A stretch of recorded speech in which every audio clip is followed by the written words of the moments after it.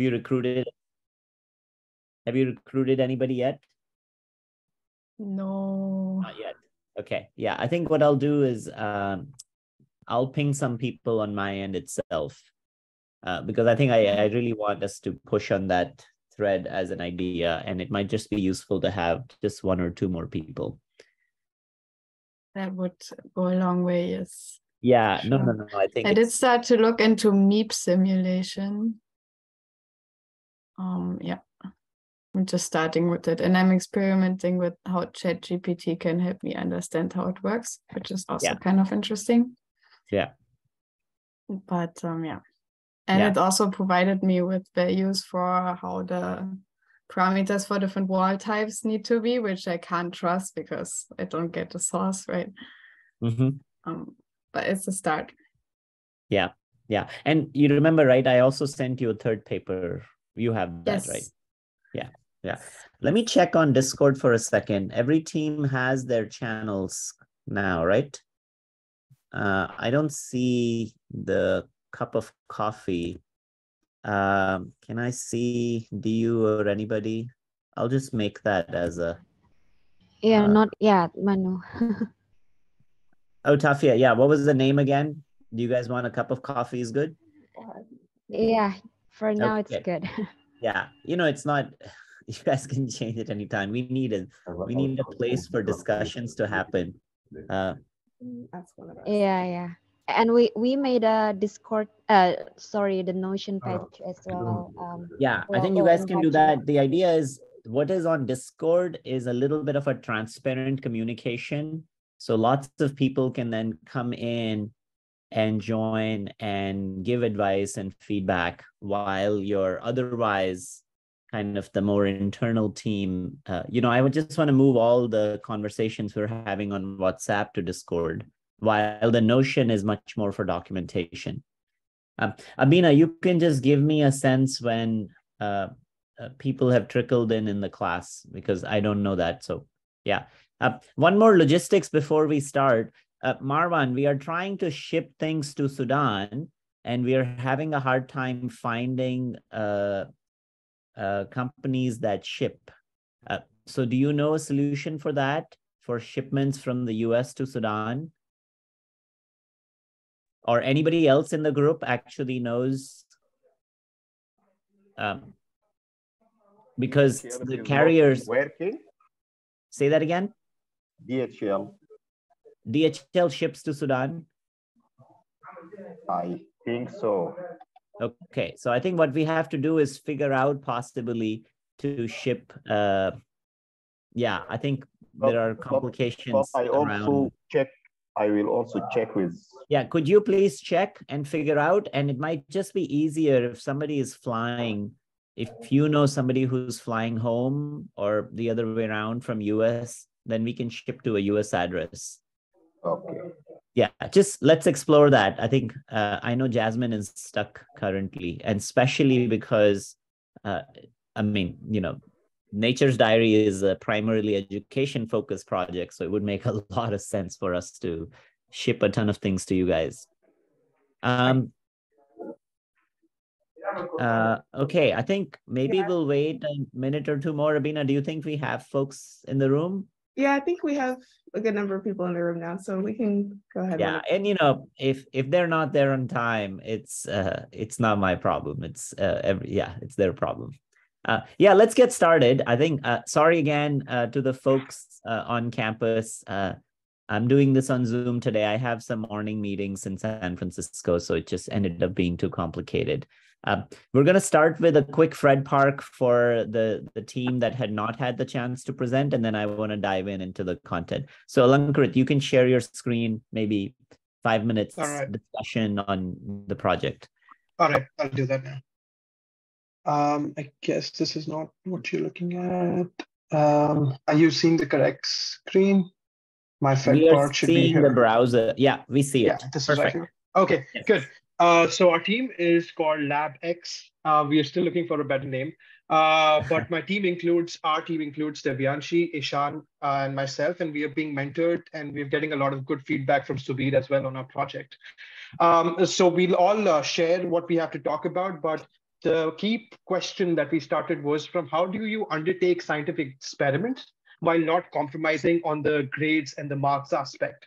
So just to give everyone context, because it's not the same procedure to perform experiments across the world. So at least in India, how we do experiments is we have weekly lab experiments, lab practicals, where we go into an experiment, and if the equipment is free or nobody is using it, so you get a chance to do it. Otherwise, you go home and then you have to wait again for your turn. And then over time, over usage, these experiments get degraded in quality. They break, convex lenses break, and mirrors break. So there is degradation in quality as well. And there's one more point that when there are practical exams, students do not have the means to these experiments at home. So they cannot really revise for their practicals. They cannot really get a feel of the experiment that they had done, say, 6 months back. So they cannot really do it before their exams. So we are tackling this problem about how to undertake experiments and make it fun and applying frugal concepts while not compromising on the grades aspect. Because in India, at least, grades is a big incentive that people have. And I mean, it's unfortunate, but I do not blame the students and the teachers that there is a lot of emphasis on, getting grades out of it. So not taking a lot of time diving into the Fermi problem here, the total education budget for India is about 12 billion USD. This total school enrollment is about 260 million kids. So overall, on an average, it turns out to be $50 per child for 1 year. So the government spends about $50 on one child on everything that includes teacher salaries, infrastructure, books, everything. But so you might understand how little expenditure is made on the practical part of school, right? And this is on an average. There is a lot of gap between rural and urban, etc. So the things that we are going to focus on is how do you perform experiments at home that are relevant to your school curriculum, and how do you include the frugal aspect and the aspect of making experiments fun. So what we are proposing is we are proposing accessible lab kits of experiments which are focused on the school curriculum. There would be a focus on assembling the kit, and these kits we'll try to make them as durable as possible. And we spoke with Sudhir, and we got a feedback that these experiments need to be fun as well, right? Otherwise, why would a child want to do an experiment? We started off with the grades being the only incentive, but I feel making the experiment fun is an important factor too. So these are our functional requirements. This is our Fermi problem.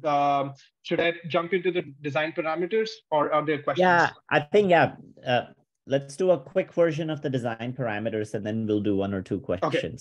All right. So what we are targeting is the direction that we are taking right now is we are focusing on a specific specific grade, and we are tackling specific physics experiment from that grade. So for example, in class 11th, you have an experiment to find the acceleration due to gravity with a pendulum, right? So you have to, our focus would be on to find essential components that need to be part of this setup. And then we need to understand if they can find these components at home, or we can provide them. So this kit would either have directions to find them in their home, or it would have something that they cannot find at their home, right? So let's say we need an ammeter or a voltmeter, right, for an experiment. You cannot, it's difficult for a child to create an ammeter from scratch. So we will provide this in the kit itself, but we will encourage them to find something like a wire which they need from their house itself, or from their school or something like that. So there is that element of doing it yourself, making it fun, frugal, as well as connecting it to your school curriculum, right? So this is what we are focusing on. And another design parameter that we need to consider is what is the budget constraint then we need to focus on. Is it $10? Is it $5? But it all depends from experiment to experiment. And we have not really put into a lot of thought in the cost. So I feel these are some parameters that we are working towards. Yeah, I think let's take quick questions. First, a few comments. First of all, it's a fantastic thread, primarily because there is a lot of material and really fun experimental material out there. You type in YouTube and you can get a ton of stuff. But often enough, because it's not mapped one-to-one with the school curriculum, teachers don't have an incentive to do that. And sometimes what we've been often told is, how do you find time to be able to engage? And then those the sessions that are dedicated to the labs would be one of the times. So, I think the first decision that you guys have to make is the formal versus informal. Some of the activity is happening in a classroom in a school, versus whether you want something like this to be happening in people's home. Maybe people bring the materials from home, but I would err towards thinking about structuring this much more in a formal setting where this does happen in school. Because, I see. I think parents and people that are enthusiastic do lots of things at home, but formal adaptation, when you're really thinking about working with a government to include, they really want a very directed curriculum one-to-one match. And then I think the 11th class physics in India, that's a very narrow, very clean. What I would propose is choose a Hindi medium board as one example, to just give you a place where, private schools have a much better curriculum. Choose that curriculum and try to build a set of, say, choose the number that you care about, 4 or 5. The reason you want to do it for multiple is that one will give you the sets of constraints, but you want to figure out how you can do many things with the same common parts. So there is a lot of commonalities. So choose something where there is a number, where there is multiplicity in what you're thinking about. And then finally, I think the other thing that you said I absolutely love is some parts are brought from home, because, resistance can be, it's not just wires, even a feather has a resistance. Everything in our life has a resistance. So there is something quite interesting. Now that's very poetic, that life is a resistance in general. But it's useful to have that be ingrained, because it would be very valuable for them to kind of relate to it. Because, copper, you measure the resistance, they can be like, who cares? But if they measured resistance of their soccer ball, then you're like, wait a second, what does that actually mean? What is leather? What was this made of? Why was it this way? Would a deflated ball versus a non-deflated ball would have different resistance? So I think, and try structuring it in a manner where it's a one-to-one match between some kind of a curriculum that you guys take. Right. And I think that's the exact problem, right? There are so many experiments that people do online in schools, right? A lot of focus on doing these, but that grades aspect, when would a student try to see where is this coming into use, right? I know it's unfortunate, but that is one of the problems. Yeah, no. I think it's a fantastic constraint to put on the design parameters. Right. Any comments online before we jump to I have a lot of agenda items, but any comments, feedback from anyone else? I wonder, Marwan, if you could talk to this team a little bit. I know, because you've thought deeply about education, and I would love, I think Alankrit and team, you guys should stay focused on the India context, because I know you have lived experience there, but it would just be useful. Talk to Marwan and team. The idea is not isolated teams. It's just that Marwan and Parke are focused on Sudan. You guys should be focused on India, but have a conversation. Somebody go ahead. Yeah. I think. Marwan, go ahead. Yeah, even our problem, it is overlap. Maybe we build with a different strategy, but the same problem with the same mindset. And I love those teams, because we can collaborate and think together. I think even if just doing experiment for science, it is a great idea and great value to the student. We need to talk about together. Definitely, Marwan. I'll shoot you a message and we can set up a time. Yeah, and then just do that on Discord so the communications are visible. All communications between teams, try doing them on the team channels for the projects, because I pop in all the channels, other folks will come in, they just want to see and engage. And so instead of doing them in private channels, what ends up happening is make it as visible as possible so others can engage. Okay. So I have a lot of agenda items, so I want to switch. So if you give the screen back to me, Alankrit. Okay. This is sort of one of the last formal lectures, but I want to finish this content before everybody's deep in projects. So just before I begin, remember how many weeks are left before final presentations? Can somebody remind me? We have 2 weeks. 2 weeks left. So it's not that much time. This will be sort of the last formal lecture. And after that, everything will just be projects. And I know... Smriti had a question. Oh, Smriti, go ahead. I just had a comment. I did grade 11 and 12 here in India, all online, and we didn't get a chance to enter a lab or even see any of the equipment. And I feel like this is a really good solution overall. Just even if I had it during the pandemic, I feel like I would have been more interested in chemistry. Because the bio experiment I was able to do like in a decentralized lab here, but I couldn't find my other equipment to do the physics labs. That was interesting for me. Yeah, so this is something that I would use personally. Yeah, the idea would be is to have this while at the same time not pitch it as an alternative to all virtual education, because I think working with people and all that stuff is still very important. But I think I can see that point. Yeah, and especially since if you have that experience, okay, so I think 2 weeks left, not that much time. One of the threads that would be valuable is, now the transition that has to happen for almost everybody in the teams is you have to do things with your hands. So kind of the time for just purely thinking is kind of done. Now you should play. Either that's done with simulations, either that's done with physical materials, either that's done with test setups. It is very valuable to actually physically play and not just think in the idea space with, that will always happen, but there is something quite remarkable when you do things with your hands. So just for your projects, try to think about what is the minimal thing that I can do with my own hands where I am, whether it can be in materials, it can be in any aspect for your project.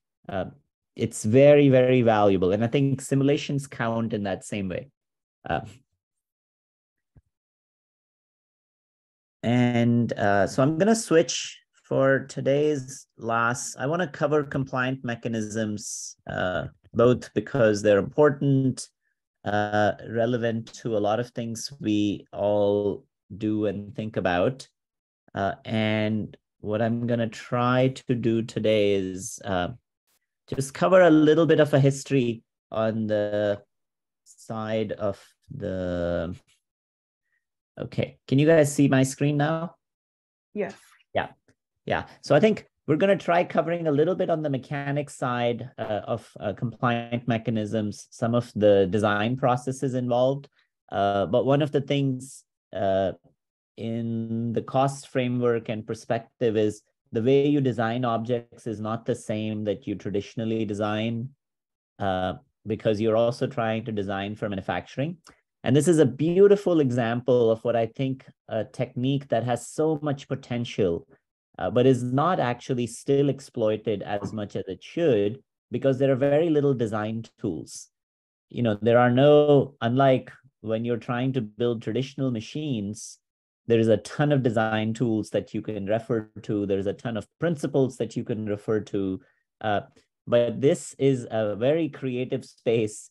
And primarily for that reason, because the design tools are not so accessible also to people, it's not used as much as it should. So just as a framework, I'm just looking around myself to find a compliant mechanism. And I didn't have to look that far. I can promise you, I didn't plan for this. I was just looking around. Where is the closest compliant mechanism on my desk? And here is the simplest example. So you can see all of you have played with caps and boxes. So this is a compliant mechanism in the sense it's monolithic. It was made as a single stamp as a vacuum. And if you look right there at the hinge, there is a little hinge right here, but there is no joint here. It's just a continuous material. And so the principle and a general idea is to use elasticity in given materials that's naturally present to incorporate a new function. And so the function this is incorporated is that the box closes, it seals, it does many types of things, but it's not done in the similar way that you would think about it. It's actually utilizing almost some of the nonlinear properties for the material itself. Madam, can I add something? Absolutely, go ahead. Yeah, our project actually is like a kind of compliant mechanism, so I can show our example. It's all of actually, I think. Yeah. Can people see what Adil is building? And one of the things to think a little bit about there is also what we'll talk quite a lot about this in the degrees of freedom. And actually, people can take a minute if they want, look around yourself wherever you are sitting and see what other compliant mechanisms you can find. So I see a water bottle sitting on that table, for example. See if you see a compliant mechanism in that. Look at the pen that you are writing with and try to see if you can find a compliant mechanism. A Foldscope has tons of compliant mechanisms. Yeah, I think like right there. What do you have, Deborah, in your hand? It's like a USB stick with different versions, the anti-magnet, so it's not the compliant mechanism here isn't really used. Yeah. Other than transporting it, maybe. Yeah, and I think anybody has a ballpoint pen, where can you find a compliant mechanism around? And again, the point about these types of things is how do you design for simplicity? And that's not trivial sometimes. A mouse. Yeah. The actual click. Yeah. So, the click, it's just the deformation of that shell that makes the click. And if you now open even the button that's on the PCB, that by itself has many compliant mechanisms. And I think it really is about, just using a beam and a deformation is one thing, and we'll kind of go in order of complexity essentially. And I want to mention this with a challenge. There is a challenge that somebody brought to us almost many years ago, and I've still been thinking about it. And again, I didn't mention this as a project this year, but I just want to share this challenge first, and then we'll dive into some of the principles associated with it. And the challenge really starts with what can we do with folks, from a context of prosthetics. So this is one example of an entity that we've been working with and conversations we have had with what is called Jaipur Foot. It's the world's largest prosthetic manufacturer. And what's really remarkable about this entity, it's based out of Jaipur. That's why it's called Jaipur Foot. They essentially provide prosthetics for free. People that come in, it doesn't matter what your financial background is. If you have the means, you can pay. But if you have nothing, you still go home with a prosthetic. They primarily currently focus on, firstly, they started with essentially foots. That's why it's called Jaipur Foot. Eventually, the big challenge that came about is knees, and knees are much harder. And I'll give you the example of a project that started at Stanford a long time ago that then became Jaipur Knee. And, the numbers are just absolutely staggering in this kind of a space of just thinking about how much need for prosthetics essentially exists. Much of the need exists that is unfulfilled need, primarily because of accidents, war. There is a huge amount of need. And the thing that came about from this project and that interaction was what was called the Jaipur Knee. And what's very interesting about this is you can see, so on the left was that first version of the Jaipur Knee. This is not a example of a compliant mechanism, but it does have something quite special. which is a very clever trick in lubrication. And one of the things that, you can start seeing, there is this type of a knee design called polycentric. There is a conventional thread, which is a polycentric, but with a friction brake. And then, of course, there are knees that have microcontrollers and motors that also have an active swing. So the question was, what is the simplest passive knee that could actually be made? And the polycentric designs have been around. The polycentric design is a 4-bar linkage that gives you kind of a feel for how the knee swings. But the real innovation in this was the use of a oil-filled polymer that self-lubricates while it degrades as a function of time. So one of the problems with many of these types of mechanisms is if you have wear and tear, you lose all the lubrication and you start getting, you don't want your knee to be squeaking. And because these sets of polymers themselves have oil-filled resin in it, that was kind of one of the key innovations that essentially led to a massive design process. I'm going to just jump to the end. And then finally, the sets of Joel was one of the students at Stanford. And then eventually this was commercialized by an entity out of DREV, an entity in San Francisco. And, this is what it became eventually, the Remotion Knee version 3. And some of this is now in deployment.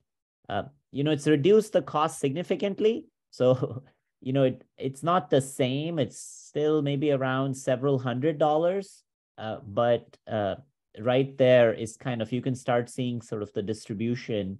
And again, both the types of materials involved change dramatically. So it's mostly made out of polymers rather than many metal pieces that are often seen, because then you have to do things lightweight. There are lots of compliant mechanisms that you can also just think about in this. But the reason I'm just bringing this up is a problem that we've been thinking about for a while. So this is the very first test that was done in 2008. You can actually see the idea works, which is very powerful. This is also what's so beautiful about Jaipur Foot, is there are entities that really work with people. So for any projects like these, you can think as much as you want, or you can just test with people and get feedback to say, hey, this is what works, this is what doesn't work. And it's been quite beautiful to actually see kind of these types of collaborations. So the challenge that is on our table in some sense, and I think it's going to require a larger effort, but I've been thinking about taking this on, but I just want to share this with everybody, is can we do this for a hand? And the hand is a much more complex problem because, of course, so many parts, many sets of things. And again, a hand is something that is critical many a times from a livelihood type of a perspective. This is 1939, a kind of a compliant mechanism hand made with so many strings. I don't know if you guys can see the strings at the back. So, in the space of design for hands, there is this artistic, there is a lot that's existed, but nothing in a mass manufacturing way that's actually scalable. I'm sure all of you are aware of a huge kind of a community of 3D printed hands per se. I think these things are good as teaching training projects, but they haven't met the kind of a rigor that entities like this especially require in terms of functionality. And so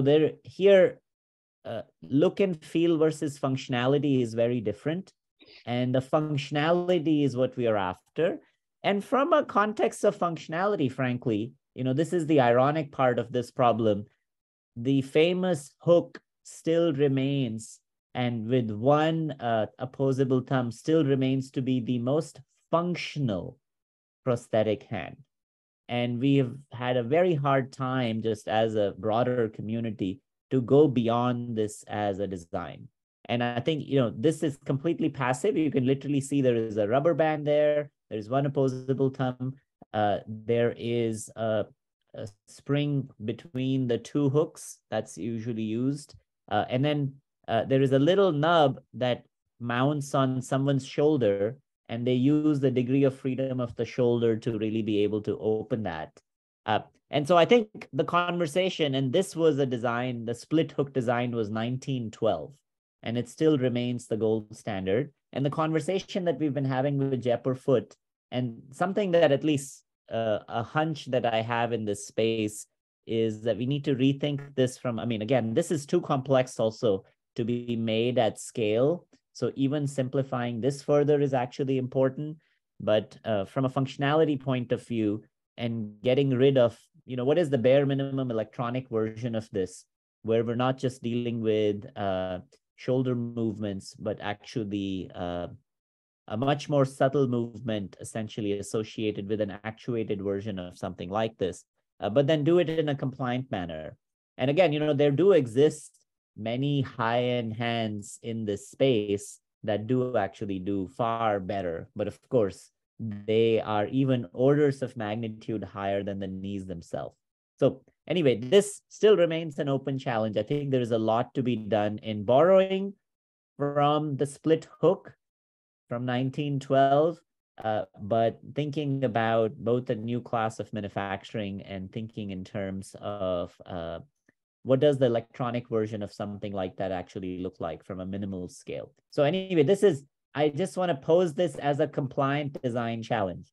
Like, what if you made the entire hand out of a single sheet that got folded together and had the entire compliant mechanisms in place? So this is the homework assignment.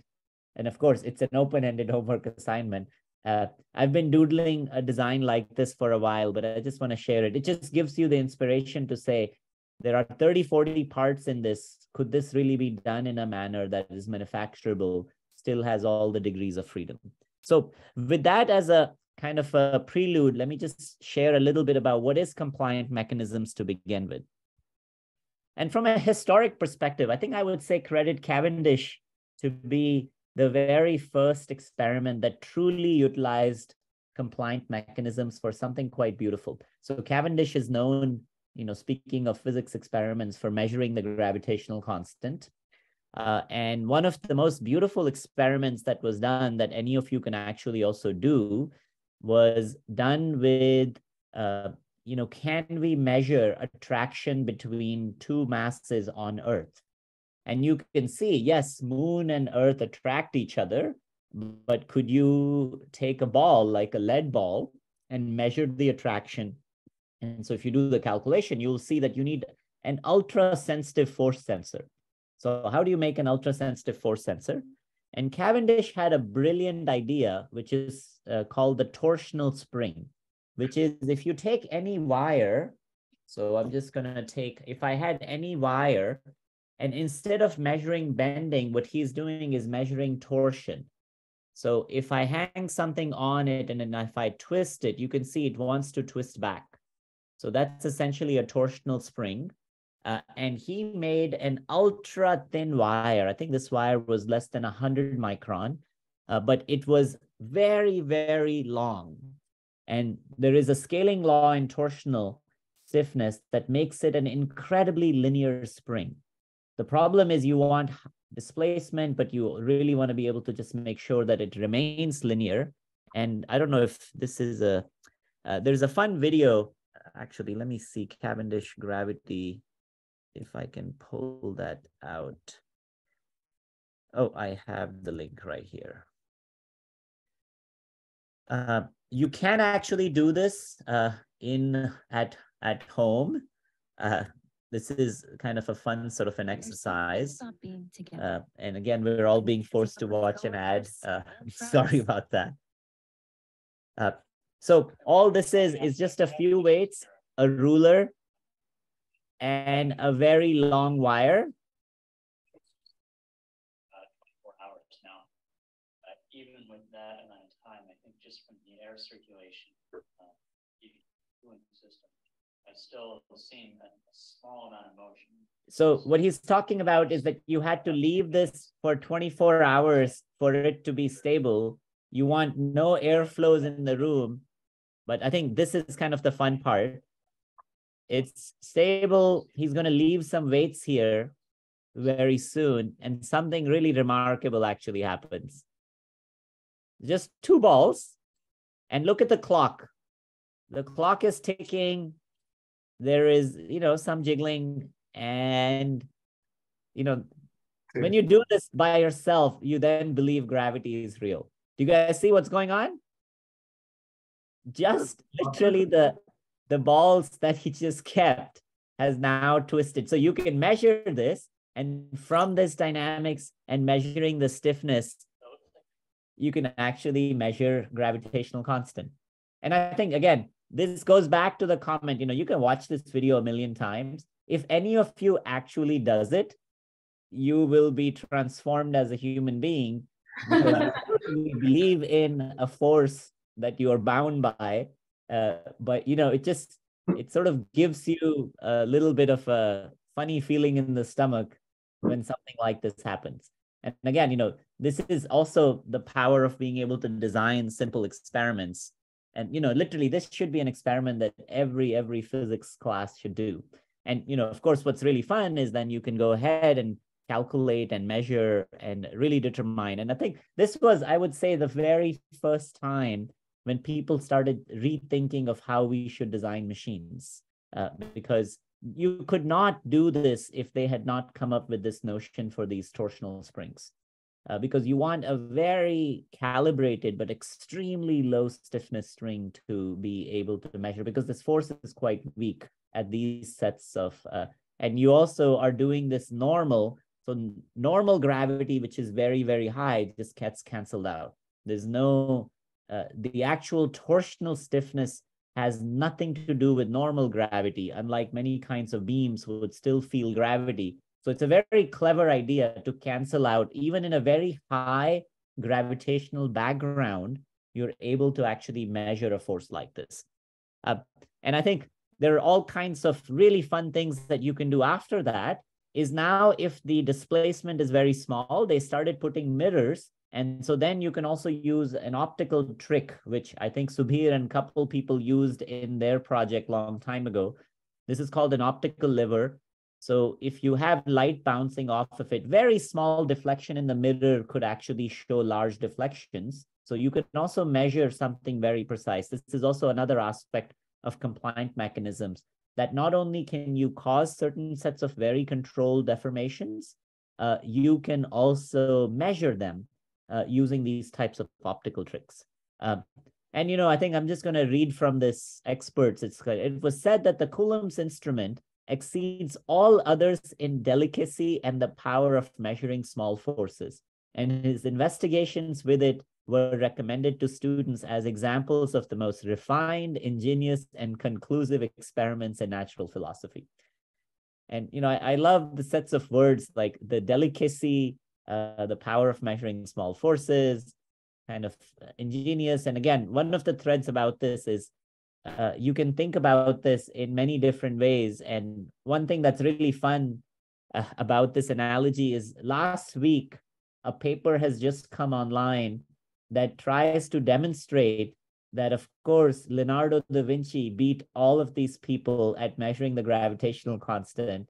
It was not known, but he was using and dropping water from a vase, and he did an experiment that actually measures the gravitational constant to the 10% of its accuracy.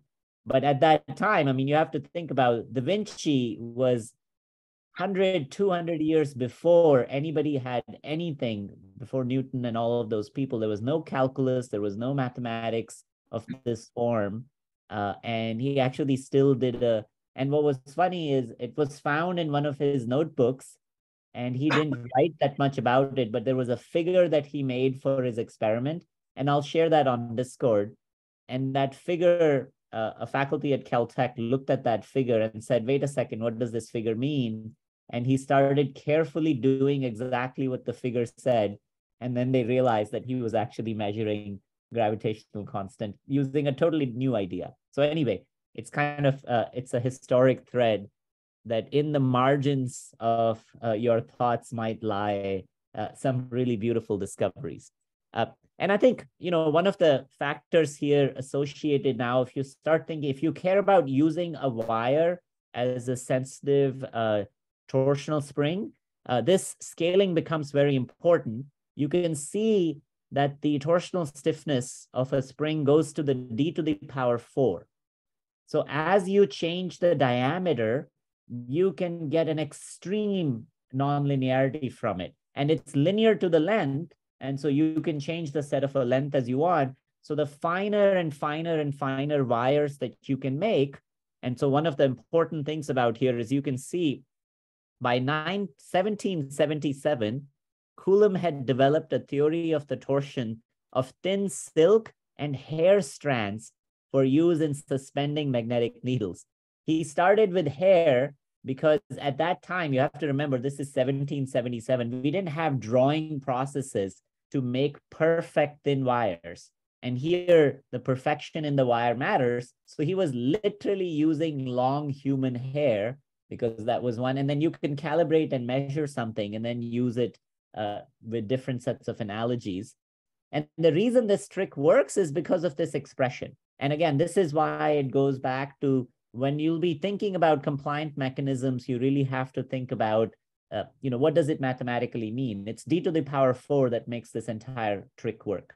Because if it was not, then you couldn't, by reducing d slightly, you couldn't get very, very large sensitivity. Does that make sense? And then, of course, one of the things is it's published. There's lots of work on how to replicate Coulomb's experiments. You can use this to measure electric charge. And I think, it is a delicate instrument, and I haven't seen a robust version of this instrument. I think it's possible in this day and age for us to build a kind of a prepackaged vacuum instrument that could utilize a framework like this, but is not so delicate.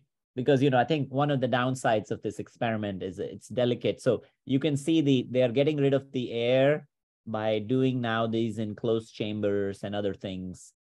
So I think, this is another kind of a thread to sort of think about.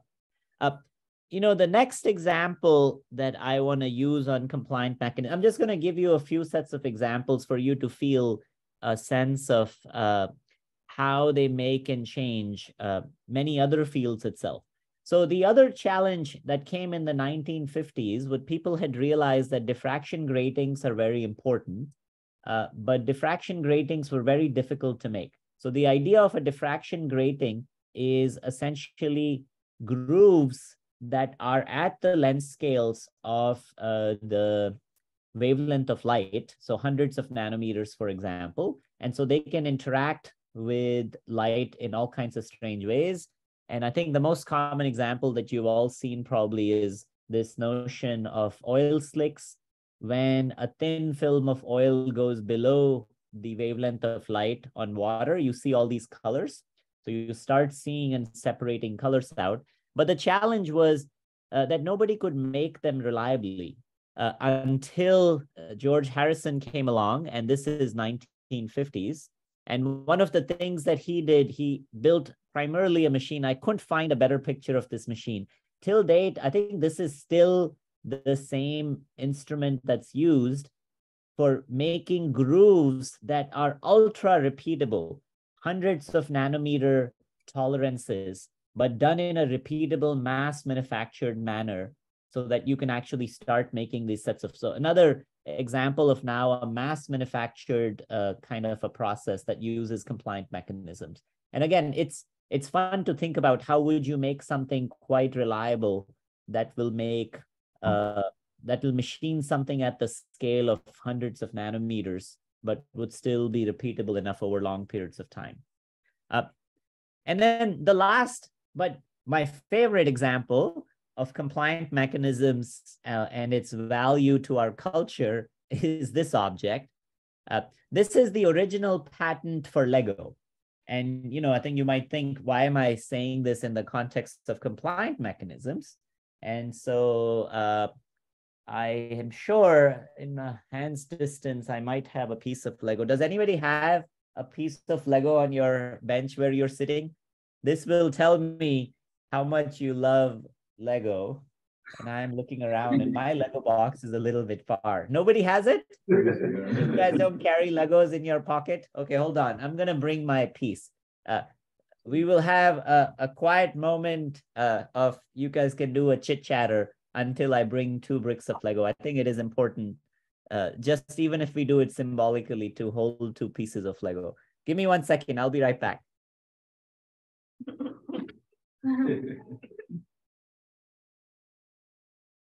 So long story short, that's how I ended up with a piece of Lego on my. No, that was it.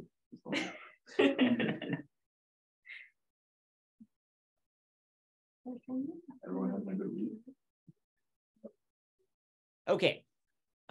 So anybody has any guess? Why am I calling Lego compliant mechanisms? Because, I mean, they kind of feel stiff to me. They're not moving that much. And so, of course, the Lego's key patent is this snap that 2 pieces can join together, right? I mean, that's the key idea. But why am I calling it a compliant mechanism?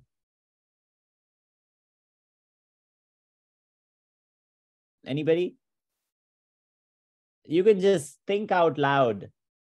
Anybody in the class? Anybody online? Because the tube inside like a bends when you attach them to each other. So, okay, so when they attach, where is the bend?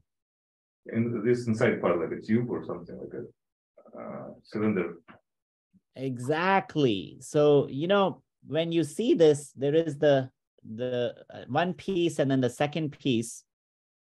But at micron scales, for this to hold, there must be some compliance, right? Because otherwise, if this object was just the right size, which is the negative of this, then there should be no force. There should be no adhesion force. The adhesion force only exists because these things are bending when they are in contact. And similarly, the grooves here are expanding and these sets of nubs are compressing. And that is actually an example of a compliant trick. And this is called a snap joint. We use it all the time now in trying to make objects. And ironically, the airplanes that you all take, majority of the joints inside an airplane, I don't know if this will make you not fly, are actually snap joints. So there are very little rivets and bolts. There are rivets, of course, in a plane, but because of the resistance that arises at the air, majority of the airplanes, when you're trying to design these types of things, you want to keep them as compliant joints. And many times they also under load, they get even stronger. So this was about kind of this was the famous patent. You know, this is really 1961. This patent kind of changed the toy industry in many ways. They had a massive monopoly on this. And again, you know, although this patent has long expired, they still have processes that of how to manufacture something. And so the puzzle comes, you know, okay, so this is well and good, but now let's talk about precision. If you are to take these 2 objects and combine them together, the question is, what is the accuracy of 2 pieces of Lego? When you join them, how accurately do they come together? And kind of one way of thinking about this would be, is, you know, error propagates in any mechanical design. So if I snap one brick on another brick on another brick, at some point of time, the errors should accumulate and you should not be able to make something like this. I think this is the longest tower that somebody has made with Lego.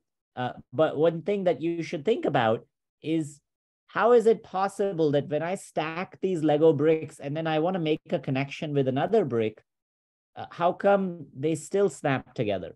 And this was actually a puzzle. And even people at Lego did not know in terms of what is the actual precision, or at least maybe they knew, but they never published it until in the 2000s, there was a PhD thesis at MIT that looked at manufacturing tolerances for Lego. And what they did is something very simple. They took 2 pieces of Lego and they snapped them together over and over and over again. And what then they do is they take a machine that's called a coordinate measurement machine.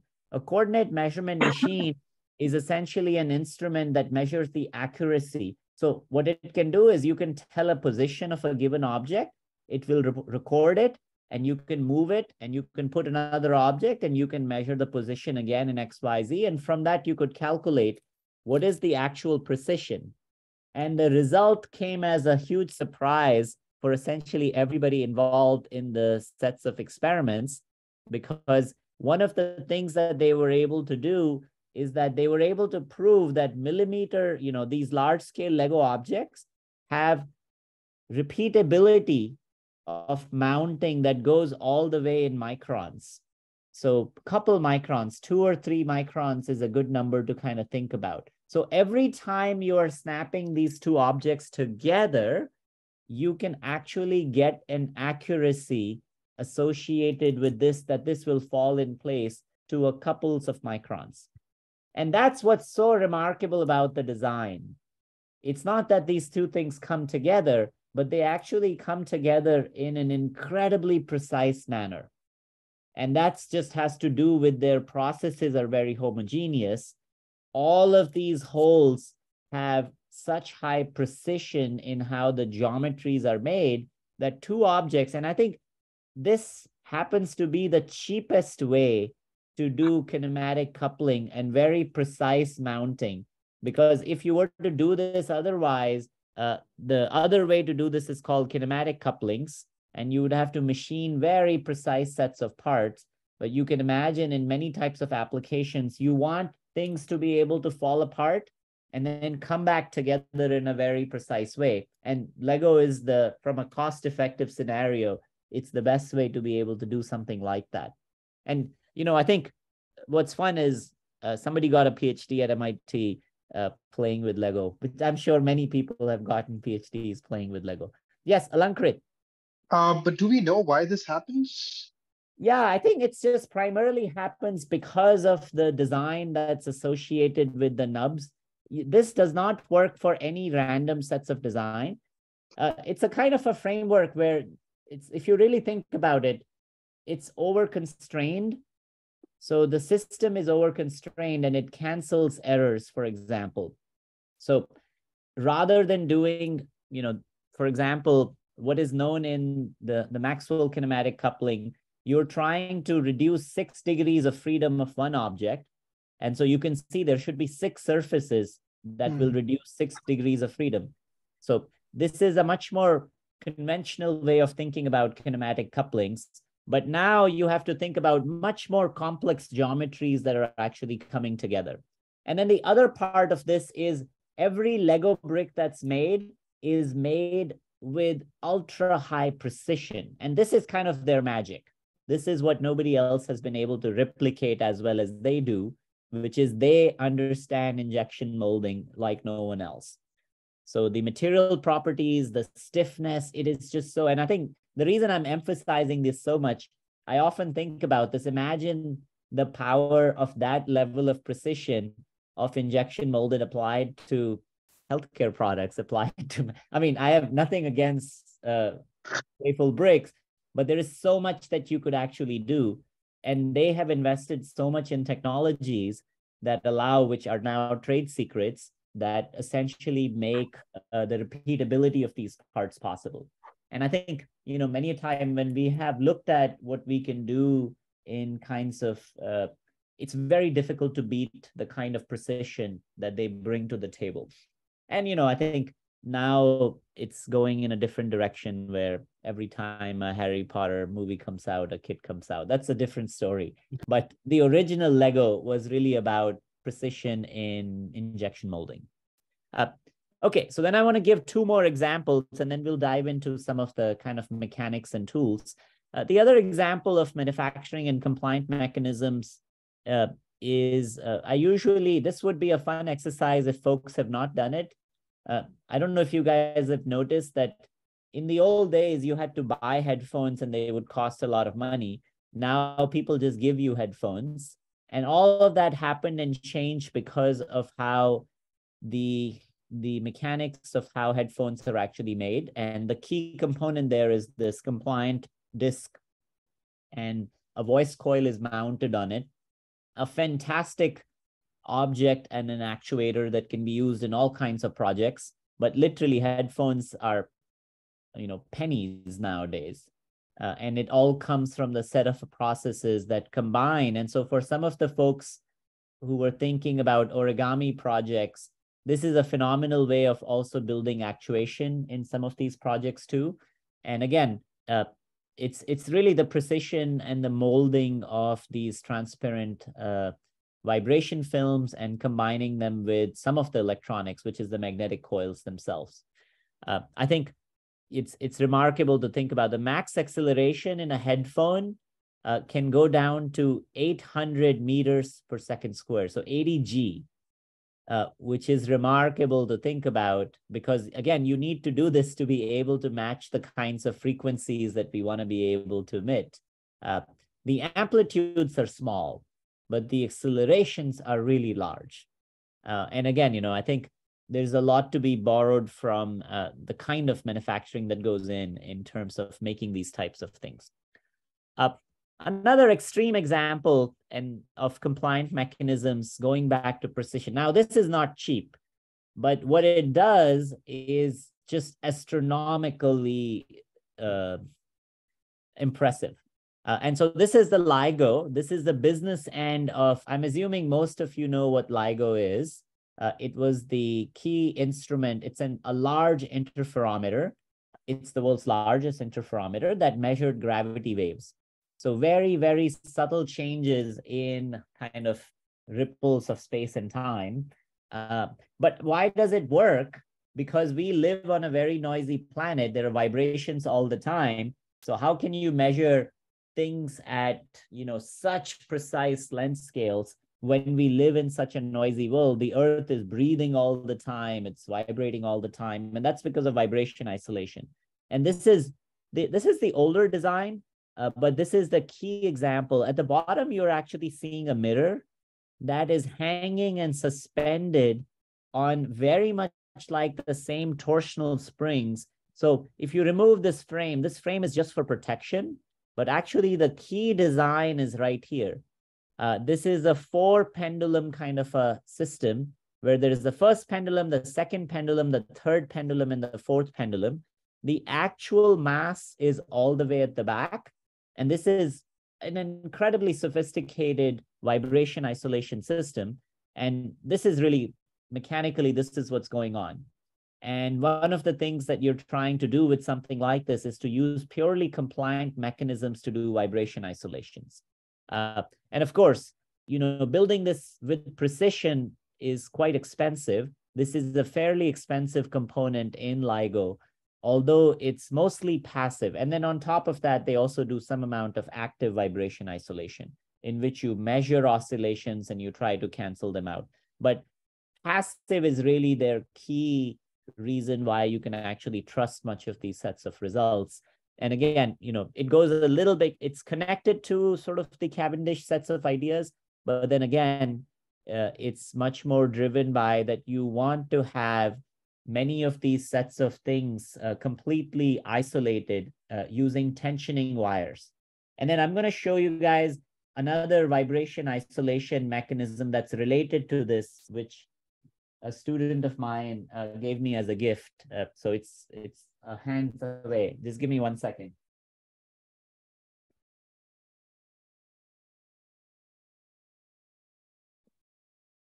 And then let me actually stop sharing my screen. This is fun enough that if you guys want to pin my screen so you can see this, I don't know if you guys can see this in full screen. And I'll just wait a few minutes for you guys to, anybody can explain what are you actually seeing. So you can see here is a platform. I'm holding something in my hand, right? It's a really beautiful object, I have to say. I mean, just the beauty of what you're seeing. I'm just going to rotate it around. Notice I can keep something on it so it can hold weight. So if I have these Legos, I can put them right there, right? It can hold weight, but it also feels that it's levitated somehow, right? And of course, I'm not trying to hide anything. You guys can see the wires. There are wires involved. But I'll let anybody explain. Can anybody explain? It is only, it's stable. It is vibration isolation. It actually is also thermal isolation. But I'll let you guys decide what is going on, and then, yeah. So anybody who kind of has ideas, you guys can start talking. Well, they're like magnets, right? So there are magnets. That's correct. Right there is the magnet. And the magnet is the key for thermal isolation, because the object on the top right there is linked to this piece, and that's linked, and these are two magnets. So you can think about, they're trying to attract each other. So this is intention. So there is a formal word for this. Do people know what this is called? Kathia suggested in the chat tensegrity. Is that it? Yes, tensegrity. So this is an example of tensegrity, where you have tension and compression. So you can see this thing is under tension and these pieces are under compression. And so I think if most of you at Stanford campus, you should go outside and see there are several tensegrity sculptures out there. But there is something quite beautiful about this. You know, you can now start thinking about, in the context of vibration isolation, but also thermal isolation, because you are able to levitate something. And then the reason Laurel, who's one of the students in the lab, gave this to me as a gift is because I had, for a long time ago, for a class, we had built some Stirling engines. And for my StatMech class, I used to actually do demos for Stirling engines. And Stirling engines are ultra sensitive to heat. And so one of the key things here about this was, can you isolate them from any heat baths? And when you isolate them from any heat baths, you can show that it's not a perpetual motion machine, that it almost appears to be, because they take any heat gradient. So, and you can see that its cross section in terms of thermal conductivity is very, very low. And I think literally it goes back to that same sets of an idea that we had also talked about. And then I'll just show you guys that if the magnets are not, then the whole thing falls apart. But as long as the magnets are there, and it's not stable, it's not, because these sets of wires are not, they can hold tension, but so it's not so stable in other configurations, but it is stable in these two configurations. It has some torsional stiffness, but yeah, once it falls apart, then there is no stiffness associated with it other than the magnets. So another example of a compliant mechanism, something that, and again, you know, from a tensegrity point of view, it's also, tensegrity is something that is not used as much as it could in many of the design mechanisms themselves. Okay, so this is all I wanted to do in terms of case studies. Any questions on the object that people just saw? Because then I'm just going to tell you guys a little bit of some basics of compliant machine design and some of the tools that are associated with it for people that are serious about it. Yeah. Any questions so far? Don't have a question, but I feel compliant mechanism reminds me of the design of the Montreal Olympic Stadium. So there is a segment which is like this, but there are the tension is here. So it's very difficult to understand why it's not, falling over one side. I've never really figured that out. Yeah, yeah. So yeah, you should check it out. Anybody who lives in Montreal or has visited the Montreal, it was one of the most expensive stadiums made. And I was told that Canada almost went bankrupt hosting that Olympics. And people were really unhappy. It's like in the Boston, there is the Boston famous highway system.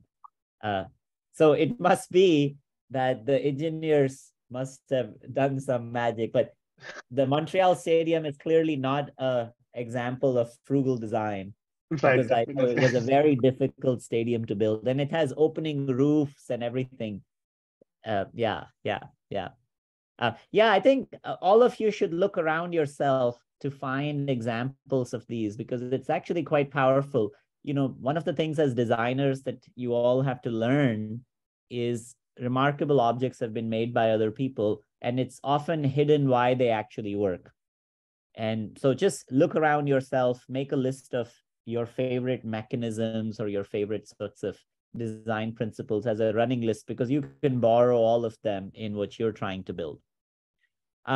Okay, so I think we're going to do something fairly simple, first of all. And I think the folks that are interested, I'm happy to run kind of a much more of a theory session. But again, the key idea is here are two objects that have the exact same function. The one on the top has many parts, many joints. There is assembly involved, while this is, again, also a vise for crimping mechanism. It's monolithic. It's a single piece, and it performs the exact same function, that it gives you a lever. If you pull between these 2 points, you should get compression here. You can see there is a joint right there. And it's a little bit harder to see why that would happen in this case. If I am pushing and pulling, and none of these shapes really matter so much. They're just providing stiffness. What truly matters are these hinges. So if I was going to annotate, for example, what really matters is what's happening here, here, here, and actually here. And then there is a self-stopping mechanism that beyond a certain point, this will hit and it'll stop.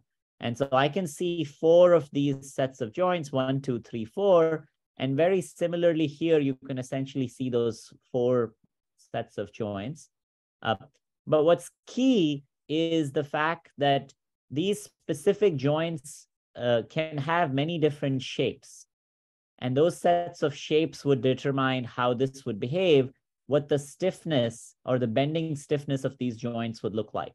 So from a CAD point of view, one of the key tools to first think about is often, I have some input, I want to transition to some output, and what is that object I should put in the middle that should give me that transfer function?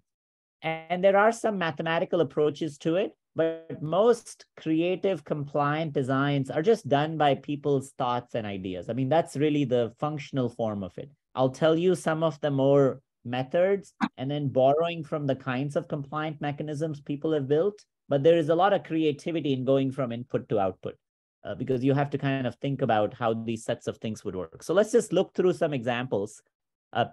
This is a common one that we use. I mean, again, let's just start with a few families, for example. So try convincing yourself looking at a shape that if you push with the red arrows, you would get movement in the green direction. So let's start with the first one here. If I push in this direction, anybody wants to shout out why you would get compression? So if you pull here, why should you get compression on the 2 sides? First of all, you can identify a symmetry axis. So whatever happens on the left will happen on the right. That's clear, right? Yeah, I think you pull down the rod. Yeah. Then it collapses to the right and the left. Yeah. So if you pull down this rod, this tries to collapse, but that will force these thin beams for these 2 points to go down. These beams have to bend. And what that would mean is the anchor point on which this stiffer rod is. See, this is thicker and this is thinner. So there's going to be no movement here. Most of the movement is going to be in this beam and this beam. But if this goes down, it's going to rotate. And by symmetry arguments, this is also going to rotate. And hence, this is a grip, right? Okay, easy. Let's move to something more difficult. So let's try finding, okay, let's do this one. And you can give this as puzzles to yourself. Randomly draw an elastic network and try to convince yourself where would it move. And it's actually quite fun. I am surprised that there doesn't exist. I've been wanting to kind of have like a board game where you pose this as a puzzle. and you just poke it around, and then only one person is right. And this would actually be fun. If anybody wants to work with me on that, I think I've been making a lot of these sets of just patterns, and this one is actually quite hard. And the reason it's hard is a little bit because it's not using the conventional units. The conventional units to use is to have a few thin beams where majority of the action is, and use the stiff parts just to transfer that movement from one place to the other. But if you have a whole bunch of thinner parts, then everything is moving. And then you kind of have to resolve to simulations. So I gave this to you as a trick because this one is not so easy. While, for example, let's look at this. It's fairly similar. You know, you are trying to move this in. There is a rotation that's associated with this.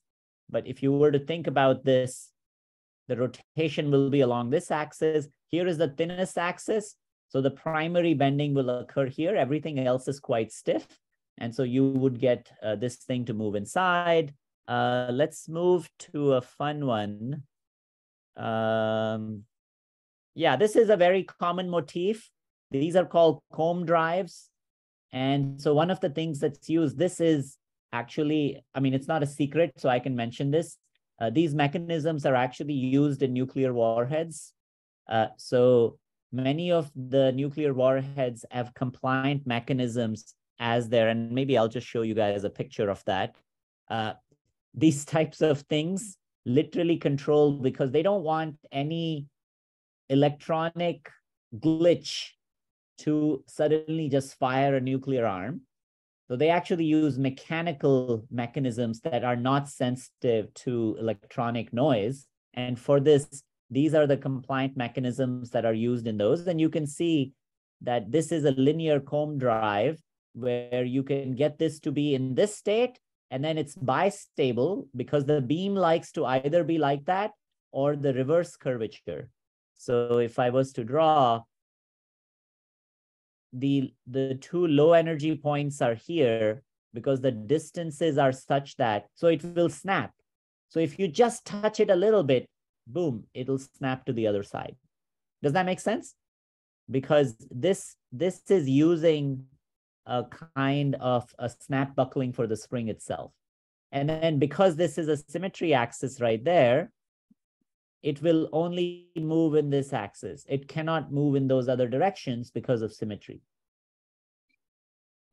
So, you know, what's really fun about this is these types of mechanisms can both be made to be miniature. So the length scale here is literally, that's 500 microns. So these are ultra, ultra small mechanisms. And this is exactly where many of those macroscopic mechanisms actually fail. So let's go to this part, for example. I mean, I think thinking about this, this is a much more classical design where they're using components that make a lot of sense. The key component here is essentially a notch and a stiff object. So it's a combination of stiff and compliant notch hinge, this is called. And effectively, now you can see, I don't know if some of you can see a 4-bar linkage here. If I have 4 of these together, you can see this will move as a 4-bar linkage. So there is a hidden 4-bar linkage right there. But now there are certain sets of places that are fixed itself as well. And, you know, this is a classic motif that's embedded inside this larger design structure. And, you know, this is very much what I would think of as a serial design in compliant mechanisms, where you start with one place, you start building, and then you keep adding function, and you can understand it as you cross over, rather than thinking about designing something where everything is interacting with each other. You can do the same thing also for rotational. So you don't have to just think about this in XY. You can think of this as in torsion. So this, for example, is a compliant mechanism that's going to go in Z axis. So the degree of freedom that is available here is like that. And you can see that these sets of plates are not moving in plane, they're actually moving out of plane because you've created this out of shim stock. And so you would get a compliance that's in this direction. And then I think similarly in this context, if you go above, now this is for torsion, this is associated with twist. So you don't have to just design in XY, you can actually also just design in a twist kind of a context. And then of course, this goes totally crazy when you really start thinking about complete 3D. So this is a kind of an iris, for example, for an optical component where you have the iris closing. And Disney for a while has a big group that's been doing compliant mechanisms. And I'll just play this video. I like this because, I mean, of course, this is done in the context of animatronics. There's only 1 degree of freedom there. There's just one motor. But you can see in one single 3D printed part, they actually have the entire leg of a moving robot, for example. So if this was connected in multiple sets of ways, you could actually get this thing to move. And you can follow this set of a trajectory. So there is a trajectory that they're trying to follow here, which is an arbitrary curve, while the input is just rotation. And what's really fun about this is printed out of one single piece. This is just one single 3D printed part. And again, a kind of a few sets of clever designs that you can see here, which they're not so obvious, but notice what's going on there. They have these tri-joints where this connects to that, this connects to that, and this connects to that. They're not connected in the middle. There is a degree of freedom. You can actually see that same joint play out here, where there is a beam from A to B, B to C, and C to A. So it's a little bit hard to see, but take a look at this. A to B, B to C, and C to A.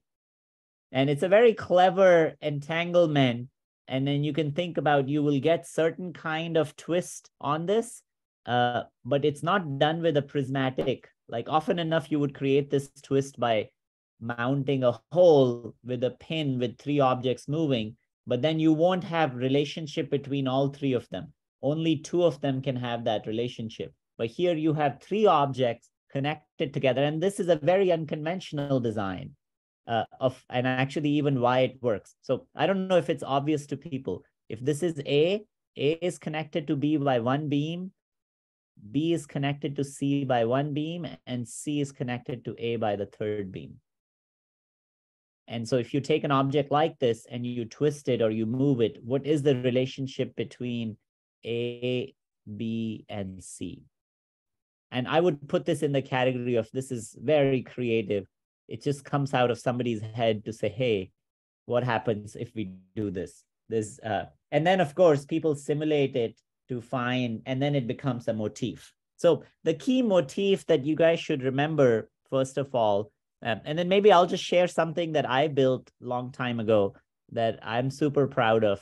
This was a 6-axis stage, now all done in a single monolithic structure. And what I was trying to do is make these types of hexapods, but with not that many parts.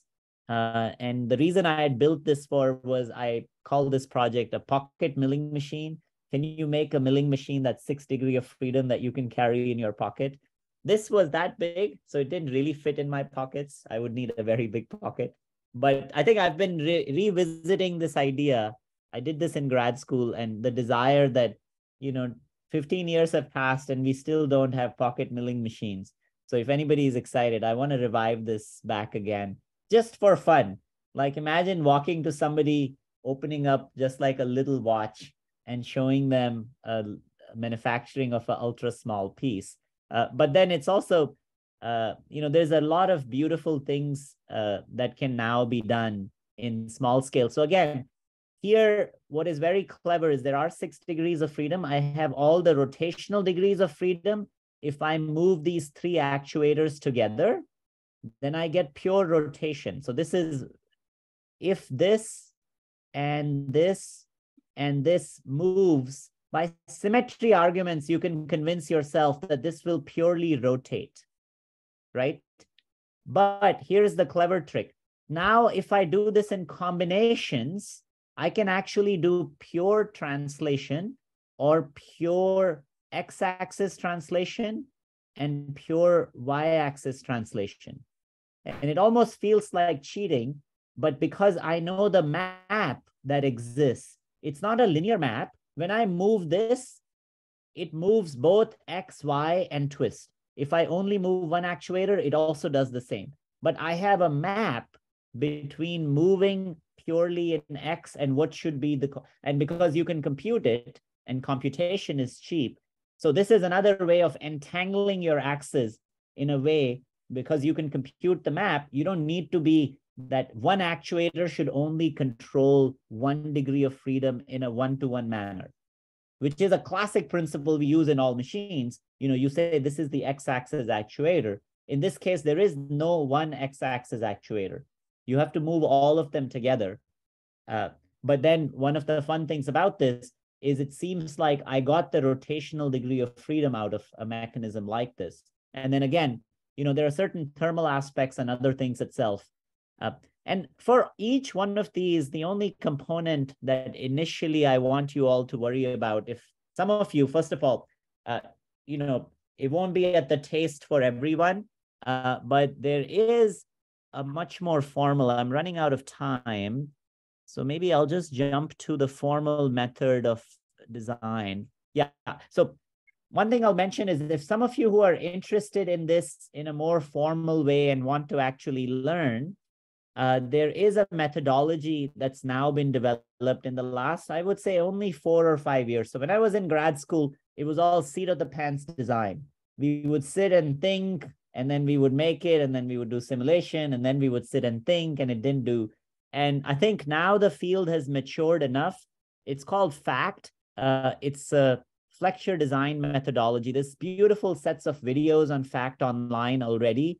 So I'll just copy this here for folks to actually see. There is an entire online course dedicated to FACT designs.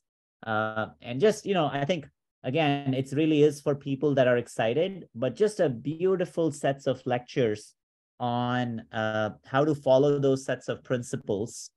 And I think the key idea is that for every degree of freedom that you are trying to implement, somebody has already found a transfer function for it.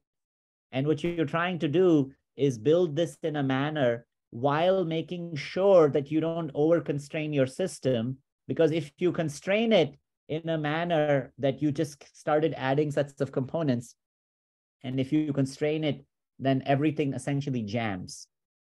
So that's the trick, is the fact that you want to start. So if you want a 4 degree of freedom kind of a mechanism, here is the universe of all of them that people have found. If you want 3 degree of mechanism, here's the universality class of all of them that have been found. And it sort of gives you this format of a table to build from. And I think one of the things that it happens then is, and there's a lot that's been written on this. And I think, Jonathan Hopkins was one of the graduate students at MIT that did much of this as a methodology, where you can see that you can start with a given geometry, you specify the desired degree of freedoms that you care about, you select the kinds of constraints, and then you really start breaking them down into the degree of freedoms that you care about. Then you check for the non-redundant, and then you finally confirm whether the sets of symmetries give you the function that you care about. So I think one of the fun things about this would be is if somebody wants, I'm happy to run a little tutorial on this. Folks can first watch some of the videos. It's always useful to do it in the context of a project. And so I know several of you have, I think maybe Subhir, you definitely have one compliant-like project with the laptop. But it is really worthwhile to picking up some of this. And again, you know, not all of you are as obsessed by compliant design, so not all of you have to go through this. But for people that are interested, it really is a wonderful tool to have under your belt. Okay, I want to close with just one last bit, you know, returning to origami for a second. which is compliant mechanisms can also be made in origami and kirigami. So it's quite non-intuitive to think about, but one of the threads is that, if you just take a sheet of paper and you are to just stretch it, it actually turns out it bends in very strange sets of ways. So these are higher order mechanisms because the entire sheet is compliant, because it's bending in this axis to be very, very soft. And one of the things that's valuable about this is another example of that is what are called non-Euclidean springs. This is a toy that many of you have seen. We get it for parties. You just take a helix or a spiral, cut a spiral in a piece of paper, and then just hang it, and you see it goes into a spring. And writing down what is the spring stiffness of that spiral is actually quite a complex problem. And so this was a beautiful set of, these sets of ideas around non-Euclidean springs, that these things don't have to also be made out of flat sheets. Up till now, we were talking about compliant mechanisms that fit a flat sheet. But imagine making a ball or a sphere, like a hollow sphere, and cut it. So now the sheet is it's not straight. And so it's non-Euclidean. It doesn't fit directly a flat sheet, but you can still make compliant mechanisms out of it. And this is a very recent idea that people have been able to make compliant mechanisms that are conformal. And now going back to the hand idea is you can imagine a compliant mechanism that is not in any plane, in any fixed plane. It's actually, or not in X, Y, Z planes, but lives on a curve. And this is another kind of a hairy aspect because, we don't have the design tools for it. You really have to just play with it. So if you are to take an elastic ball and try cutting it in ways, it won't behave the same mechanism if it was flat sheet, because curvature shows up in places that you didn't think of. So this is another kind of a really fun space in compliant mechanisms currently. And actually, okay, maybe last image that I want to show you guys and leave with is nature has always been there way before us. So all wings in all insects are compliant mechanisms. So, I don't know if you guys like houseflies or not. I really like houseflies. It's probably in many places where you're sitting, it's flying around. Don't just squat it. Take a look at it. All the wings are compliant mechanisms, but what's really cool are these halteres. So these halteres are what gives insects their capacity to do gyroscopic calculations.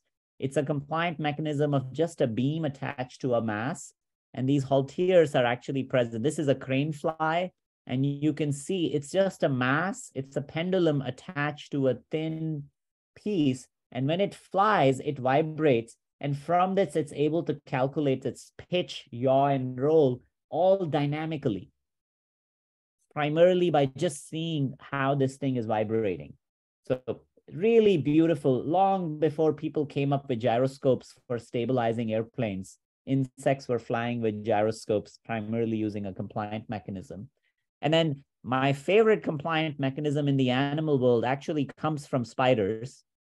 So it actually turns out that spiders don't use muscles, they use compliant mechanisms, which is hydraulics. So when a spider dies, I'm sure all of you have seen a dead spider crumples in. Its legs go inside.